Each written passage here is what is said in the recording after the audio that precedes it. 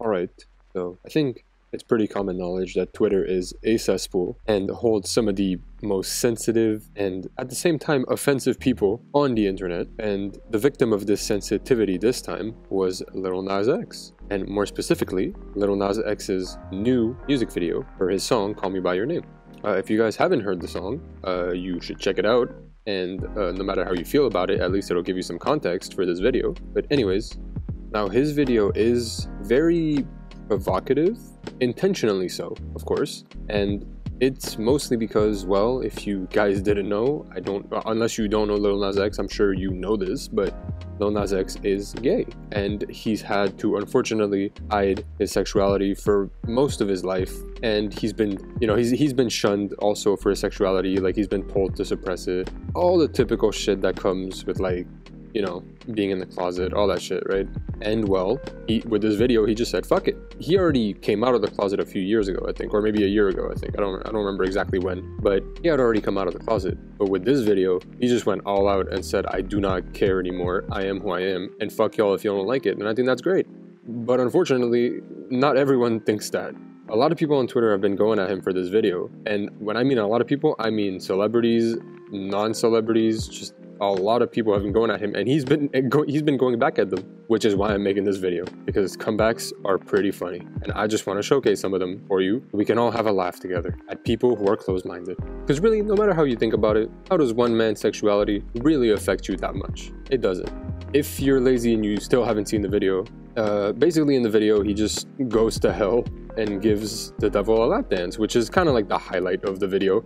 Not the whole video, but it's a highlight. And it's what most people have a problem with, is the fact that he gave Satan a lap dance. And a lot of people don't like that. Such as this person right here, which said, basically he is writing the devil. Explain how this visualization is supposed to be interpreted by the youth. Ah yes, the youth. This is going to be a reoccurring theme through all these comments. Should all men dress androgynously and sleep with satin? I'd rather like satin.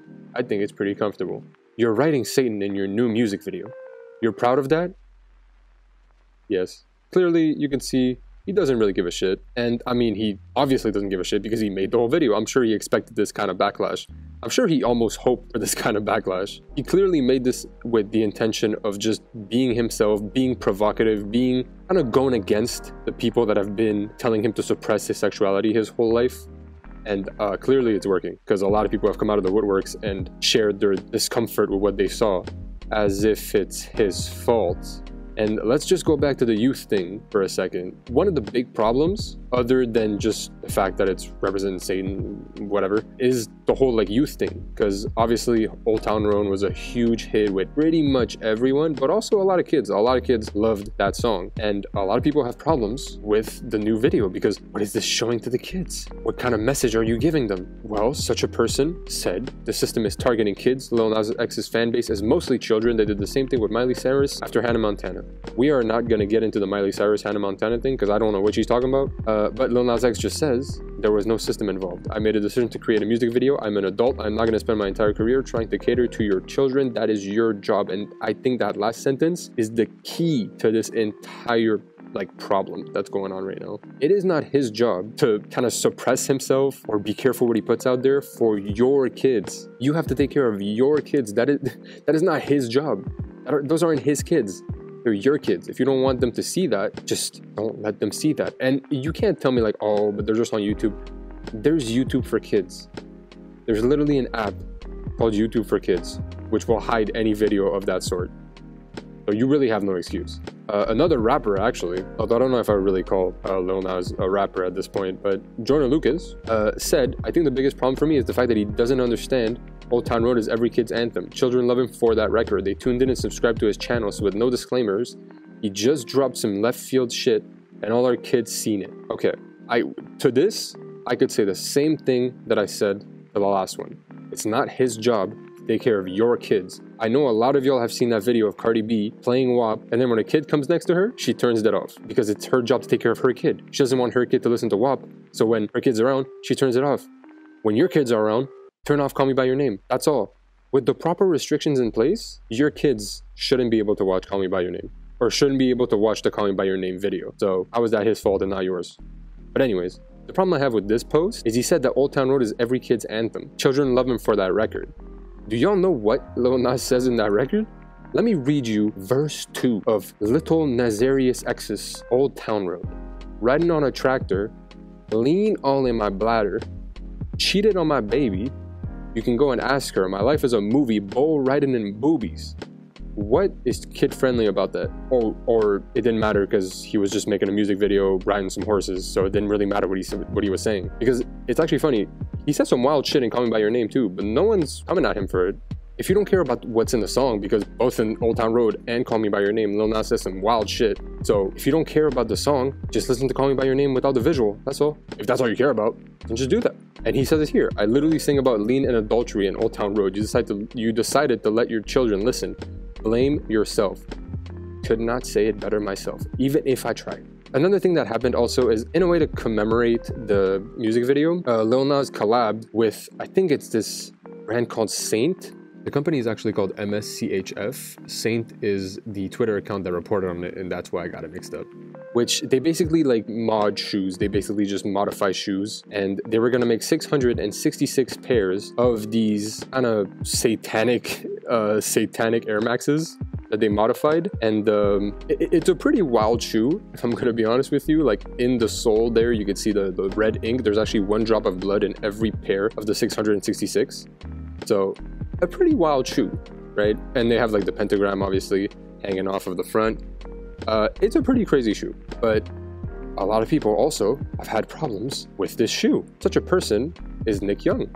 My kids will never play Old Town Road again. We already went over that, so I'm not gonna go over that again. I'm still debating about wearing Nike after this. Come on, Nike, a drop of blood, for real? But it's not actually Nike though. It's not actually Nike manufacturing the shoe. So why would you come at Nike without informing yourselves? That's my problem. Nike has also denied any involvement with the production of the shoe. But I'm not actually sure if they said that at the time that this shoe was revealed or when Nick Young made this tweet. So I'm going to reserve judgment. Someone who had a problem more specifically with the shoe is Governor Kristi Noem. Now, I don't know who this is because, I mean, it's not really my area. So obviously I don't know who this is, but this is a governor of some sort. And she said, our kids are being told that this kind of product is not only okay, it's exclusive. Yes, because there are 666 pairs. But do you know what's more exclusive? Their God-given eternal soul. We are in a fight for the soul of our nation. We need to fight hard and we need to fight smart. We have to win. But this, Lil Nas X said, you're a whole governor and you're on here tweeting about some damn shoes. Do your job. And I agree. I agree. A lot of these people are on here tweeting about some shit that really doesn't matter in the grand scheme of things, especially when they got some other shit they should be doing, instead of tweeting about some damn shoes. To this, she answered with an excerpt from Matthew 16:26. What good will it be for someone to gain the whole world, yet forfeit their soul? Lil Nas X answered with his own excerpt from Montero 108. Shoot a child in your mouth while I'm riding. Honestly, a modern day poet. Candace Owens, another conservative person who loves to tweet about nothing, said, we've turned George Floyd, a criminal drug addict, into an icon. I will not even get into that because that's a whole other topic, but just know I'm not on her side. We are promoting Satan's shoes to wear on our feet. We've got Cardi B named as Woman of the Year. That is, Cardi B caught a stray on that one. She was not even in this conversation. But we're convinced it's white supremacy that's keeping Black America behind. How stupid can we be? She said so many things in this tweet, and yet she said nothing. And Lil Nas X said, you know you did something right when she talks about it. I guess so, even though she didn't really say anything about it. She's just kind of blabbing about nothing. Another person, another conservative who came for Lil Nas is Nick Adams. He said, clowns like Lil Nas and I am Cardi B. God damn, they're really coming for Cardi B. Couldn't last 30 seconds on a debate stage with the likes of real Candace Owens. I would have to agree, because that's not their area of expertise. Just like they couldn't debate for 30 seconds, Nick Adams, you couldn't make a record like any of these two artists. You couldn't make a record that would go triple cardboard. It's just like if I ask you to cook against Gordon Ramsay. It doesn't make sense. There's no correlation here. And a very appropriate response from Lil Nas is, you can't last 30 seconds in bed with your wife. And he's probably right.